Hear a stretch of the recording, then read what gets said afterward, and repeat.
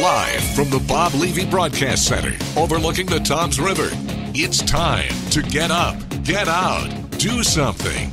Wake up with Jeremy Grunin. Be a part of the show, 732-505-1160. News Talk Radio, WOBM AM 1160 and 1310. Listen online at WOBMAM.com. Hey, welcome back. Wake up with Jeremy Grunin, 6:09, Friday, November 4th, 49 degrees, getting up to 60 today, WOBM AM 1160 and 1310. News Talk Radio. Stream live in the Radio Pup app at WOBMAM.com, 732-505-1160 to join the conversation.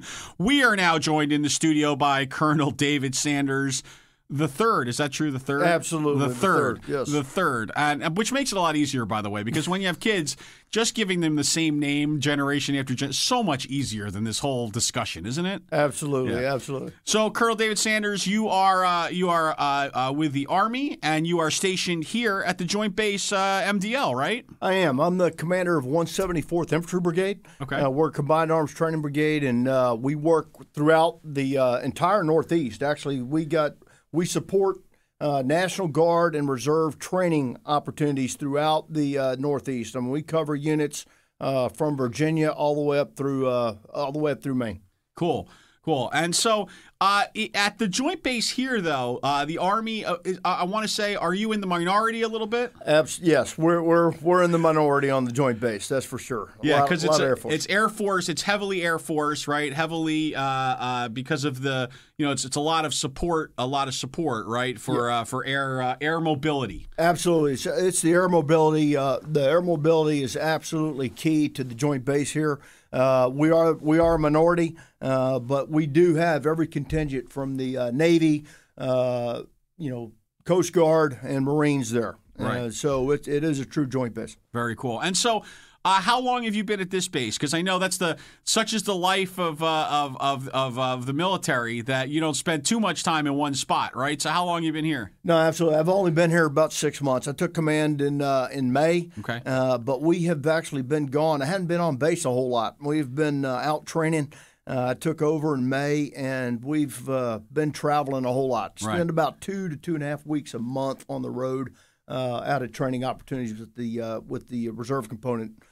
Throughout the Northeast. Well, amazingly, you've already clearly adapted the New Jersey accent. So, I mean, it's I don't know how that's happened so fast, but it's obvious that you've been indoctrinated here. So previous to Jersey, where were you before that? I was actually at Fort Hood, Texas. Okay. Now, I'm originally a Texan. I'm from Texas. Okay.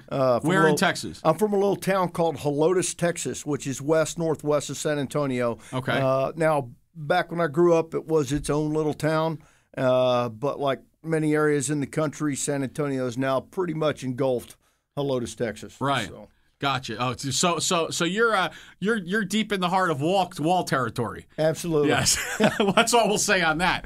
So Fort Hood, was that? Were you somewhere else besides that? Oh, I've been stationed at Fort Hood, Texas, Fort Riley, Kansas, Fort Benning, Georgia, Fort Stewart, Georgia, 10th Mountain Division up at Fort Drum, New York.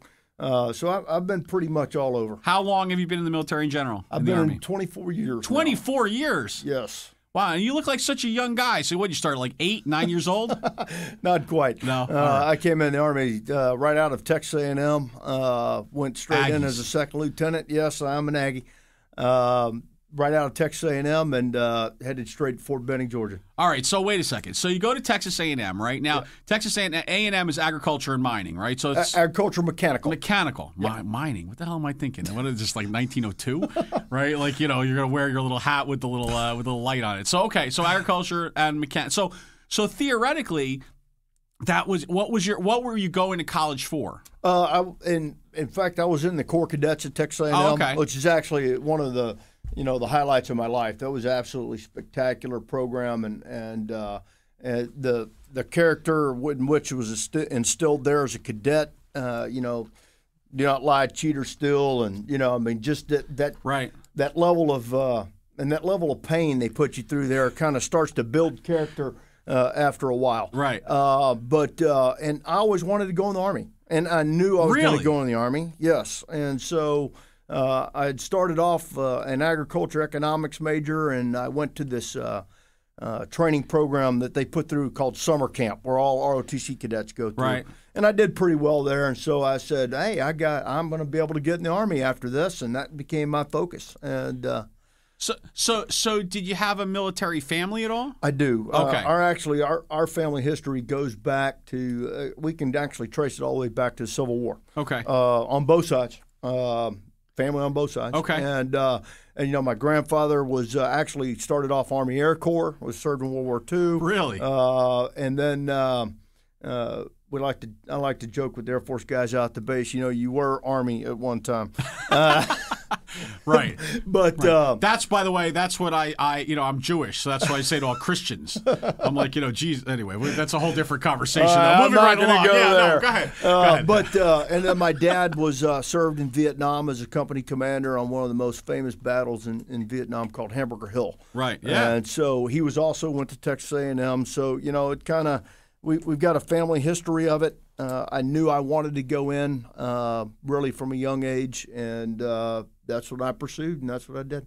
Well, I'm going to go out on a limb and say that you probably didn't get beat up very much in school when you were growing up, right? I mean, you come off to me like you were a pretty tough cat all your life, like you were ready. This is how you were born to go do this, right? I don't know about that, but let's just say I was able to hold my own. Yeah, I figured. I'm like, because I'm looking at you, I'm like, that would have been one of those guys who would have definitely, I would have been on the wrong side of that fight every time because I was not that kid. So anyway, but we'll move right along. I was, the drama and chess club kid, right? So yeah, so there you go. Zach, we're coming up against it, right? All right. So when we come back, okay. Right, I kind of want to hear a little bit of day to day, like what you do. Okay. Right, because you're saying that you've been out a lot, right? You're kind of touring the world, right? And I want to know what a typical day might look like for you, because I think that we have different perceptions of what happens day to day in the military, right? So let's talk about that when we get back. Colonel David Sanders III, back after this. Rush Limbaugh today at noon. More Wake Up with Jeremy Grunin coming up next. News Talk Radio, WOBM AM 1160 and 1310. Hey, welcome back. Wake Up with Jeremy Grunin, 621. Okay, so tell me, Colonel Sanders. I can't even. I can't say Jeremy. That. I'm so sorry, Colonel. Tell me what it is. What is a typical day? And that's probably you probably can't even say there's a typical day. But what does an average day look like? Well, there is absolutely no typical day in the Army. I mean, there's always new challenges.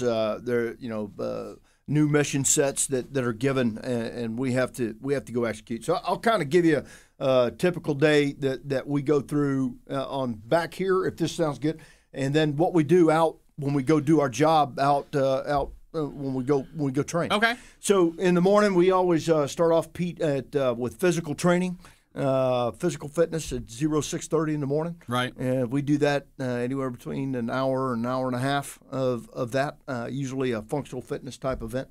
And then we move in, get showered up, come in. And then we have a couple of meetings every day because, things change and we always have to be adapting. And so I'll, catch a couple of briefs from the operations officer or the supply officer or my executive officer on what we have going, what's changed. We'll go over where we stand as a brigade, where, our just kind of standard stuff. And then we always have planning going on because we're planning multiple events for the year.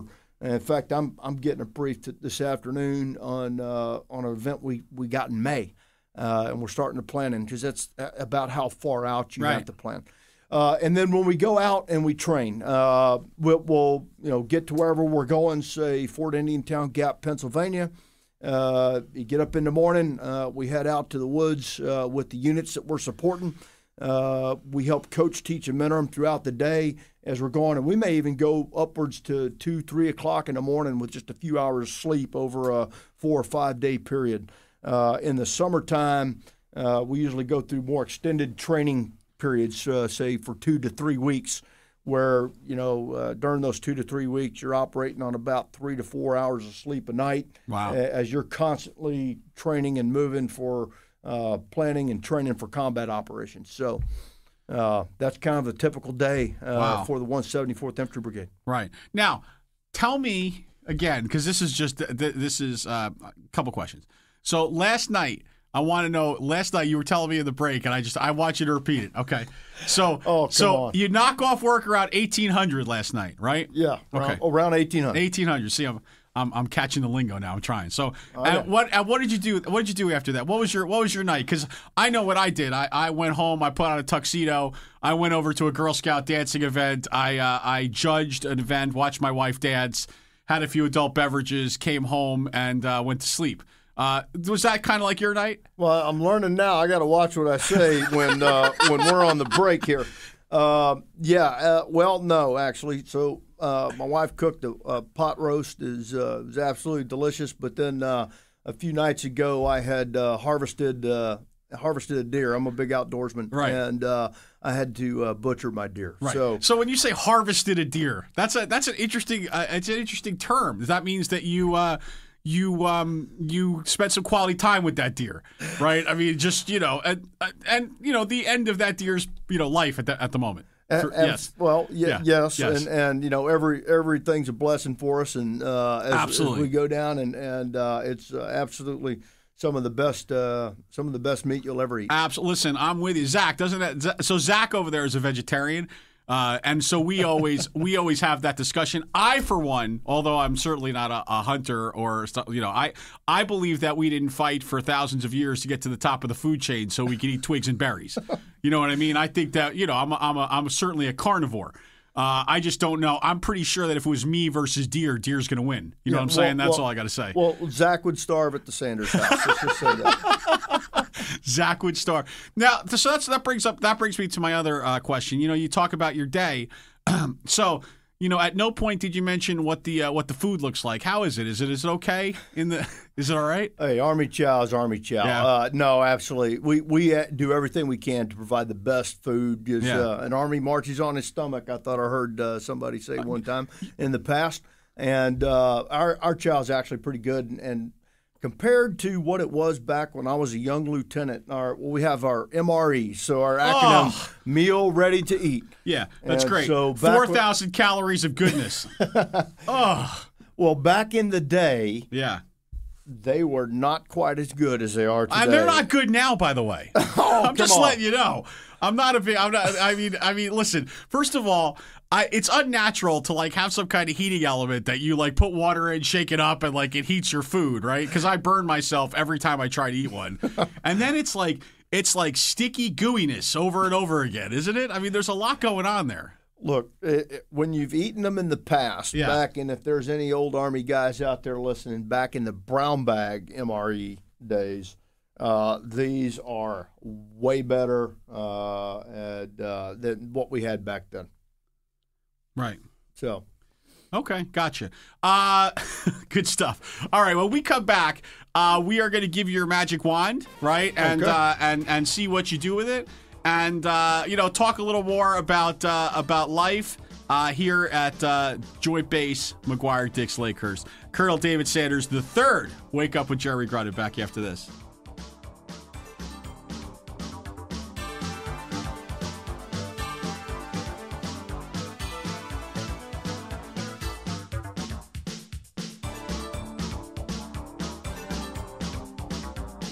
The news is next. Live from the WOBM Newsroom, the Town Square, New Jersey News Network, and Fox News Radio.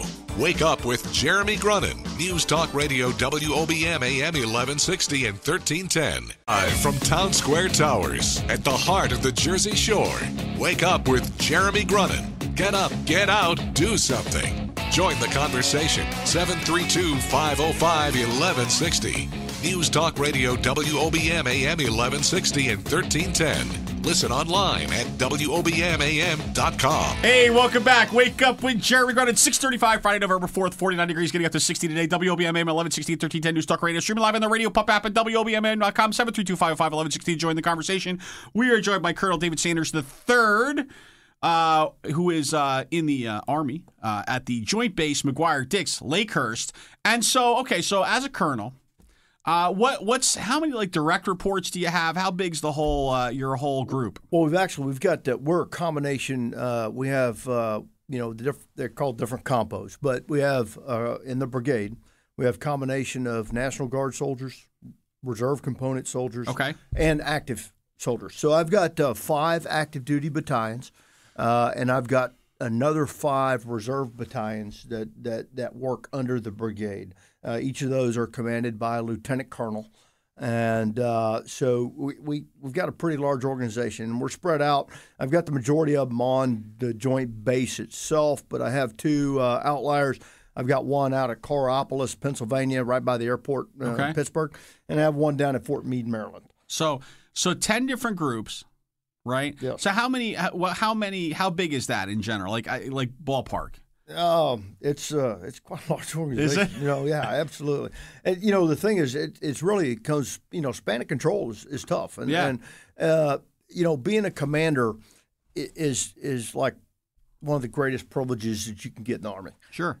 You are charged with being responsible for everything a unit does and fails to do, and it's all on your head at every level of command. And I've always told my guys, you are appointed, not anointed, because when you're a commander, you have quite a bit of power, and so you need to make sure that you use that judiciously, that you make the right decisions, and that you lead your folks right. You know, I mean, you got to take care of your soldiers, and they'll take care of you. They'll take care of the mission. Wow.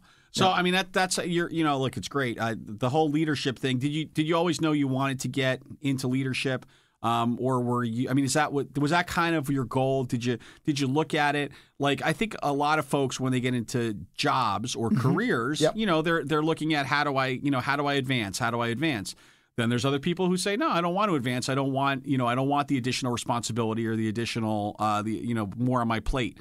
Did you always know that you wanted to do more? That you wanted to be that kind of a leader? I just knew I wanted to go in the Army and serve and lead. Where that took me, I kind of let the Army decide that. You just go. Every leader they choose their own path, and they got to figure out what their path is and what their leadership style is, and then you go out and you just give your 100%, and what happens. Right. And some succeed and some fall by the wayside sometimes. But if you just get out there and give your best, take care of your people.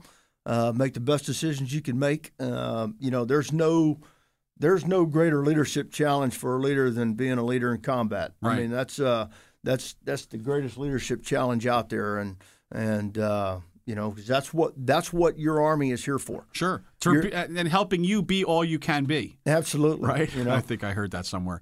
So, what would you say? I think so often we hear in this great country of ours. We hear people talk about there's no opportunity. It's so hard to change your lot in life, right? And, then you say to them, well, there are unbelievable opportunities in the armed forces, right? You could always go and start that way. And then they go, oh, yeah, I don't want to do that, right? What would you say to a young kid, a 16, 17-year-old who's not exactly sure what they want to do? Would you recommend joining? Absolutely. And here's the thing. You make it. It is all up to you. Right. It is all up to you, the individual. You get in there and you give your 110%, you're going to be successful. Sure. And you get in and do the right thing. As I tell my kids, life is about choices. Sure. You make the right choices, you make the wrong choices. And, if you get in there, you keep your nose clean and you work hard, anybody can be successful in the Army. That's awesome. So let me ask you, for you personally, how long until they put you out to pasture and you go do something else? Oh, that I don't know. The eventually it ends. Yeah. The road ends, and so that is up to the Army. Have you thought about your next stage, like what you want to do or anything, or are you just like, no, we're just doing this now and we're going to do the best we can with this? I've kind of always taken on life as I live in the moment. Cool. And what happens. Yeah. We always seem, and it just always seems to work out. You focus on what your job is and what you do, and Right. we're good. Absolutely. All right. I have to do it. We give you a magic wand, the pixie dust, the fairy dust, the ability just to wiggle your nose, although you're not doing that. Just to make something happen. That's a whole Bewitched reference, and you're just not doing that. So what are you going to do, Colonel Sanders the Third? Colonel David Sanders the Third. What am I going to do after? Yeah, what are you doing? No, what do you do with the magic wand? Oh, what I do with the magic wand? Oh, my gosh. I'd make the Army a lot bigger. Yeah? That's what I would do. Yep. Yep. Make the Army a lot bigger. Make the military a little bigger, and make sure that we have the resource we need, which we get the majority of it. I know we're not talking politics, but I'll throw this out at you. You're not a big believer in the fact that there's no need for a large armed forces at this point because world conflicts are not an issue, right? Well, I would say just take a look at history. Yep. And history. Those who don't look at it tend to repeat it. So I just take a look at history there, and I think the answer is there. All right. Well, listen, Colonel David Sanders III, I will tell you, I am so. First of all, thank you for all you've done for our country. Really, it is. I like to always think of myself as one of those people that when I see our folks in uniform out in the community, I always like to pay their bill, do what I can just to show our little bit of support.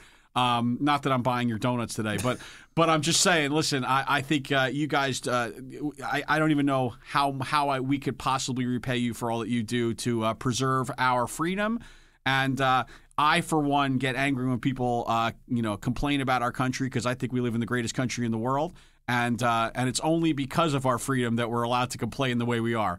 So thank you for all that you do, and it's been an honor talking to you today. Absolutely, and I want to just thank the local community. I mean, everybody around here, Ocean County and the surrounding areas around the base have been nothing but supporting the base, and we just appreciate it. Very nice. Very nice. Well, listen, thank you very much, and I think it's time for you now to go downstairs and harvest some donuts, okay? Absolutely. Jeremy, thank you for having me, and I really enjoyed it. You have a great day. Okay, Wake Up with Jeremy Grunin. Back after this.